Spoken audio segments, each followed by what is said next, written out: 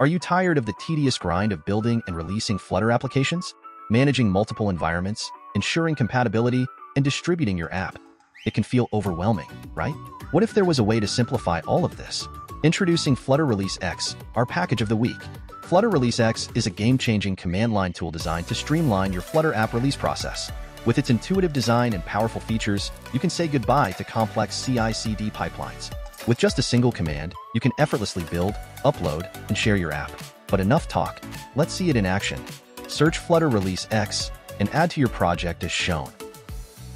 You can use this package as an executable as well as use this package as a library in your project. Let's quickly add this package to our project. Great!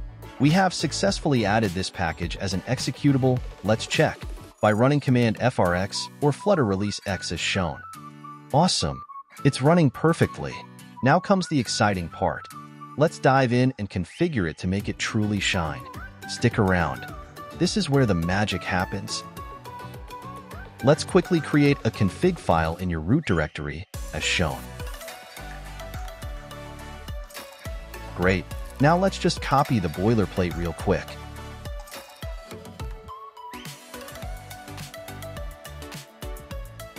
Now here let's config Flutter binary path. Like in our case it's Windows, so we have to give complete path with format like .bat.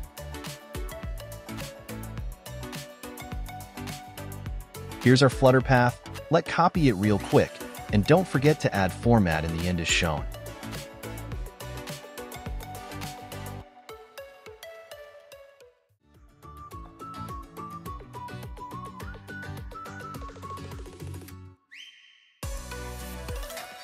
Great!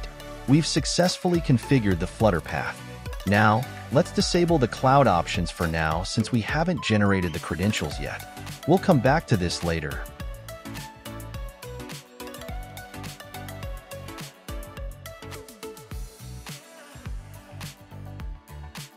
We've temporarily disabled all cloud options and left the QR configurations set to their default settings for now.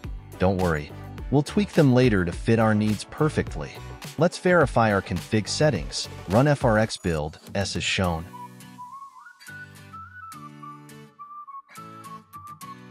Here you can verify all your configs. Congratulations!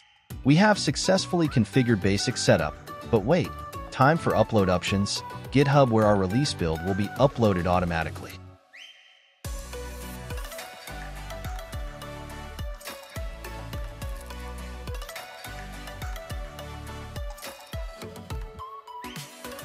For GitHub, we need GitHub Personal Access Token, repository path, and tag for the build. So let's set up it real quick.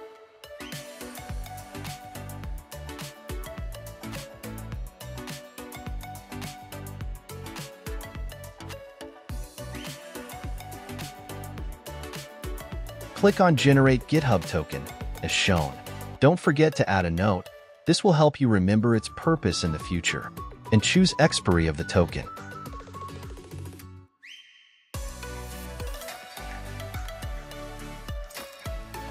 Under Select Scopes, make sure to select Repo for full control of private repositories, as shown here.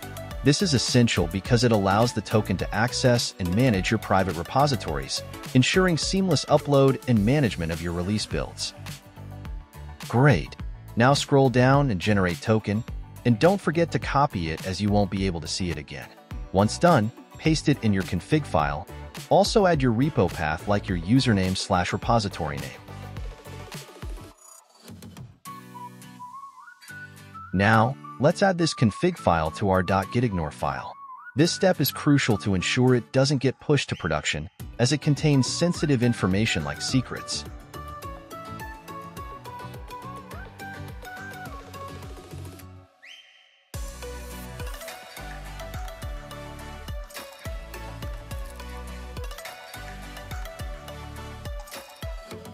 Awesome! Now it's time to see it in action. Run the command frx build, and once the build completes, it will prompt you with cloud options. Select option 1 for GitHub, and it will automatically upload the build to GitHub. Plus, it will generate a downloadable link and a QR code for easy sharing. Great! Build is generated successfully.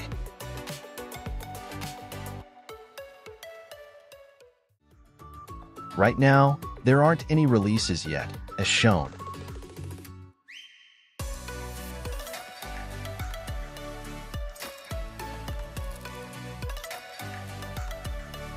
Congratulations! Our release has been successfully uploaded to GitHub, complete with a downloadable link and an awesome QR code. Remember, you can always tweak the QR settings in your config file whenever you need to. But hold on, let's move on to the next cloud option, Google Drive.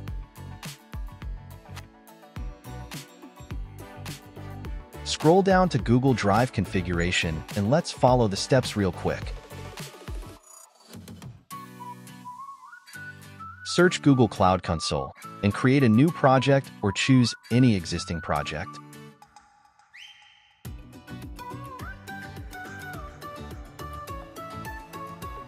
For this video, let's create a demo project real quick. While it's getting created, go ahead and hit that subscribe button, drop a like, and share this with your friends. You don't want them to miss out on this awesome tool. Great! Let's choose our project and search Google Drive API and enable it, as shown.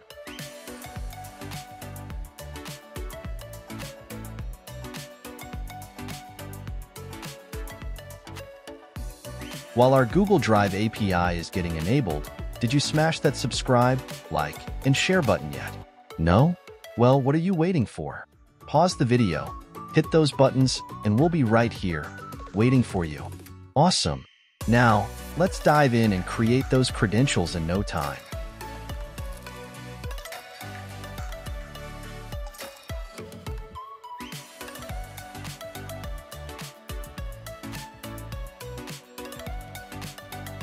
Click on User Data and then hit Done, just like shown here.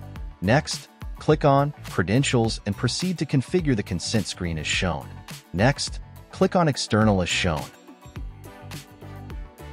Now add app name and email real quick and click Save and Continue.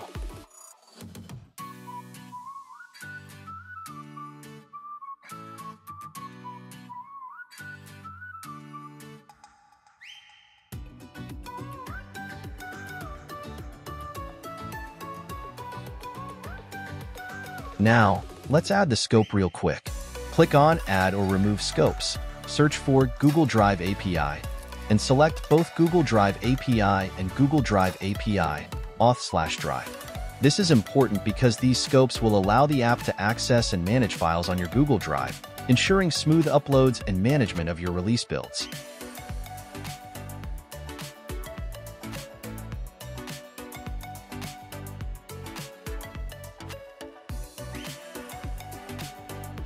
And make sure it's auth/drive, not auth/docs. And once done, click Update.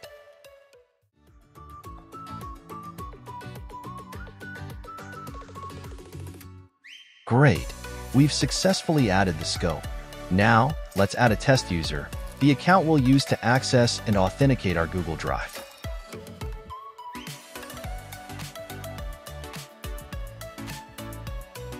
Once done, click Save and Continue. Now go to Credentials tab and create OAuth client ID, as shown. In Application Type, choose Desktop and click Create. Congratulations! We've successfully generated the client ID and secret. Now, let's quickly copy them into our config file and keep things rolling.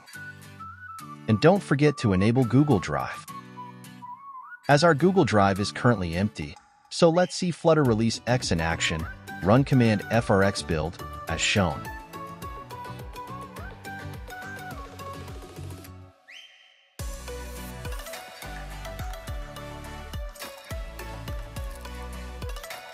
Now, choose Google Drive, option 2. The first time you do this, it will prompt you with a login link. Click on that and log in using the test email you added earlier. Nice! Now you can go ahead and close that window. And congratulations! Our build is officially uploaded to Google Drive, complete with a shiny downloadable link and a super cool QR code for easy sharing. And most important, Don't forget to add gd-credentials.json file to .gitignore. Alright, it's time to dive into the Slack configuration. Are you pumped? If you're feeling a bit tired, no worries. Pause the video, take a quick walk, grab a coffee, and come back recharged. And if you haven't smashed that subscribe button yet, now's your chance. Go ahead, we'll wait. And don't forget to check out our other videos while you're at it. Plenty of awesome content waiting for you. Welcome back. Let's quickly configure Slack. Go to Slack API, as shown. Now click on Create New App. Click on From Scratch, as shown. Now, give your app a meaningful name and choose the workspace where you want to integrate Flutter Release X. Now, go to OAuth and Permissions. Great. Now scroll down to the bot token scope section, and let's quickly add the required scopes. Add chat write scope and file write scope to bot token scopes, as shown.